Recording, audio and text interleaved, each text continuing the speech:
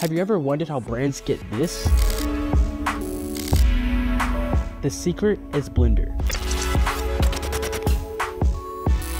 Let's start by opening up Blender. You can go ahead and delete all this, we don't need it. We're gonna go ahead and go to our text tool. Go ahead, go to the front view. We're gonna type in whatever you wanted to say. I'm just typing Chrome today. Then you're gonna go and change the font. This is the font that I'm using for today. I'm gonna zoom in, that looks good. Let's just go ahead and make this a little bit bigger so that we can see it and mess with it a little bit. We're gonna extrude it a little bit. Play with the depth. You can adjust this as much as you want. Maybe you want a lot of it, maybe you want a little bit, it's really up to you. Go ahead and set your origin to center of mass volume. We're gonna do the location X to 0, Y, and then we're gonna turn the rotation X to 90 so that way it's centered. And then we're gonna convert it to a mesh. This is a save checkpoint, so go ahead and back up your project. Next, open up modifiers, go to remesh, and you're gonna go to smooth and set it to 10. That should work just fine. We're gonna go ahead and hit apply. If you zoom in, this looks really good now. I really like how this looks. I'm just gonna play with the size a little bit and get it to where I want it to be. That looks good right there. Next, we're gonna go to sculpt mode and we're gonna go to the smooth tool. Turn up the radius, turn down the strength, and we're just gonna smooth this out and get it to a place where we like it. Don't forget to do the back. That looks pretty good right there. We're gonna go back to object. Next, we're gonna open up another window and we're gonna add some effects to this. Next, we're gonna change our view to rendered view. That way we can see what it's gonna look like. We're gonna go over to shader editor, hit N to clear. We're gonna make a new material. And then we're gonna choose our background. You wanna choose a background that has a lot of contrast and color. That way it'll show up better on your reflective surface or your 3D object. This is an image that I found on Unsplash. I can link it down below. Let's go ahead and turn up the metallic. That way it reflects how we want it to. And then we're going to play with the roughness. We're going to look for a noise texture. We're going to go ahead and connect the factor to the roughness. Next, we're going to add a color ramp. This is going to control how our roughness looks. Let's just go ahead and boost the blacks and kind of bring some contrast. We're also going to play with the scale just to get some more of that roughness to be visible. You can tweak these settings to how you like, or you can just copy mine. I'm gonna just keep tweaking it till it gets to a place I like it. Maybe turn up that metallic all the way. This is starting to look good, reflective, and a little dirty. If you hit Control T, you can activate Node Wrangler and you'll just get some more settings and some more features just to get it exactly how you want it to.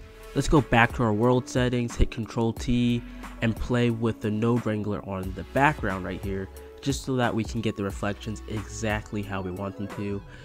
This background will be visible, so just go crazy, get it exactly how you want it to look for the best result. Once it's in a place that we like it, we're going to go ahead and add a camera. Just drag it into the place where you want it to be. I want mine to be perfectly head on for the finished result that we're looking for. This looks good right here. Go over to your settings and just hit film and hit transparent. That way you don't see that background. Next, let's add in the background that we actually want. Hit Shift A and go to image as plane. I'm using elements from my visual pack called Mercy that is available right now. Click the link in the description to purchase. Select your background and then adjust it to the place where you want it to be.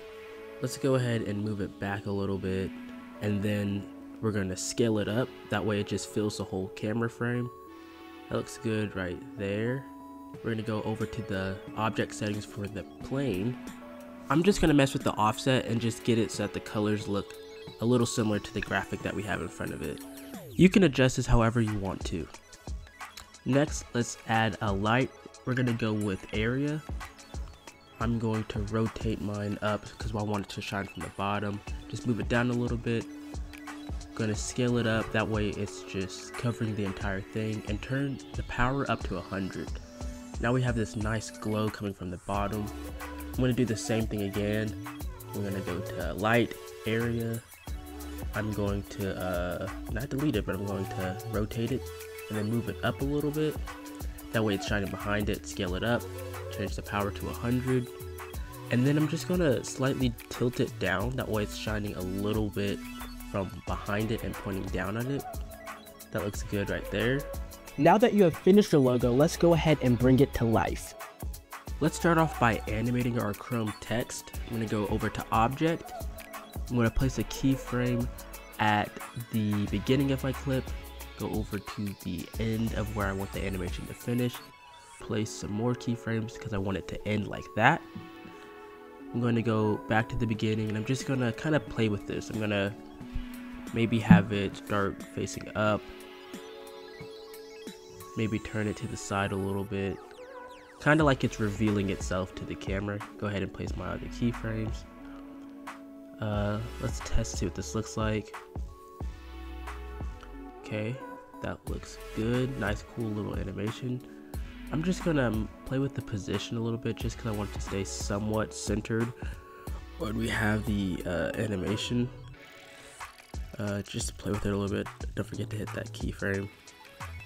And now when I hit play, that looks a lot better. And we just animated our text. Now I want to animate the camera. I'm going to go ahead and select it, go over to Object. I'm going to hit the Y location, and then we're going to just play with the rotation a little bit too. Let's zoom in all the way, or as much as we can. I just want to rotate it. I think 40 degrees is good. So now when we hit play, the camera is rotating and it's moving away from our subject. Just makes it look really interesting. Just keep playing with it a little bit. Like that looks pretty good right there. Nice and smooth. Now the only thing that is messed up is our background. It doesn't fit all the way. So I'm just going to go ahead and make some keyframes and just make it fill the whole frame the whole time. I'm actually going to have it start off really big, and by the time you get to the end, have it shrink a little bit. You won't notice it on camera, but it'll help it fill the frame the entire time. So go ahead and just play with the keyframes. Okay, that looks good.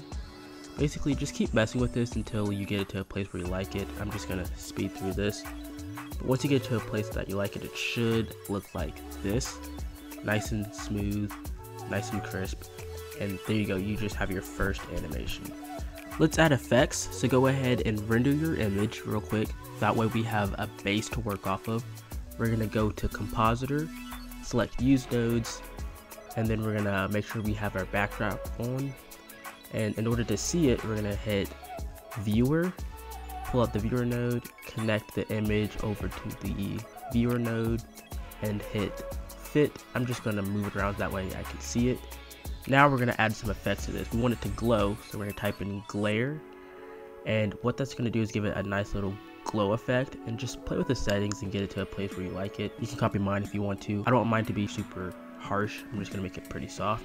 Make sure you select bloom just to get some natural glow. That looks really good. Go ahead and connect everything back to the compositor node, and then we're gonna go over and hit render image again. And now we can see our effect. Now let's get our export settings ready. You can go ahead and play with the frame rate, whatever you want it to be. I'm just going to do mine at 24 frames per second. Go ahead and name your video, and then we're gonna change it to 16-bit. We're gonna do it as a PNG.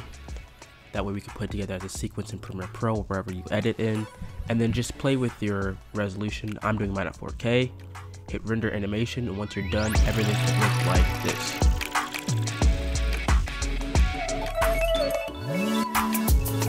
Well, that's it for today. Go ahead and like and subscribe and comment and let me know what you want me to cover next, and I'll see you guys in the next one.